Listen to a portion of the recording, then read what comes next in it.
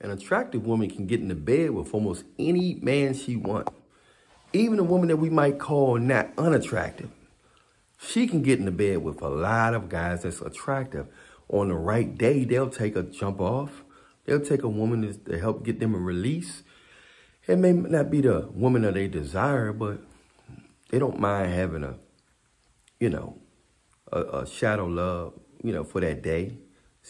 Somebody to sneak in their room, sneak in their house, or sneak in their hotel for that day, for that hour, for that night. So a lot of women think because they can sleep with a lot of these guys of their dreams, that these guys of their dreams don't really want them.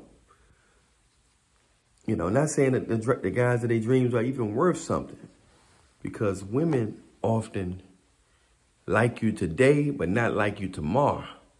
So the best thing to do is just to Netflix and chill.